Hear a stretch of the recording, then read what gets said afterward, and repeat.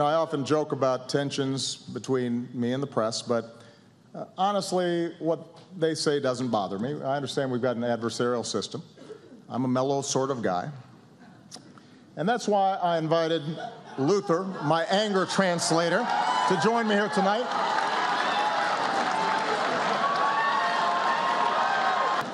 Hold on to your lily white butts.